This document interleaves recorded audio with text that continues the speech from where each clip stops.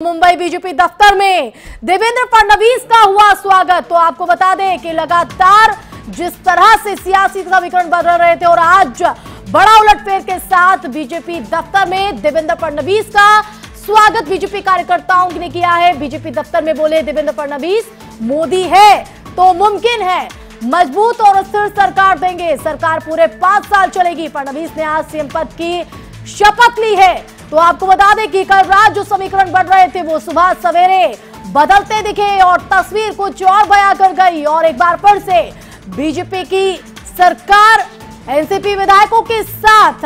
तो आपको बता दें कि देवेंद्र फडणवीस ने सीएम के तौर पर शपथ ली है। तो डिप्टी सीएम अजीत पवार तो चाचा सपना देख रहे थे, लेकिन उस सपने का खेल बिगाड़ा भतीजे ने और अजीत पवार डिप्टी सीएम। तो सरकार पूरे 5 साल चलेगी। देवेंद्र फडणवीस ने कहा कि पीएम मोदी है तो सब मुमकिन है। तो फडणवीस ने आज सीएम पद की शपथ ली। मुंबई बीजेपी दफ्तर वो पहुंचे जहां पर देवेंद्र फडणवीस का बीजेपी कार्यकर्ताओं ने स्वागत किया।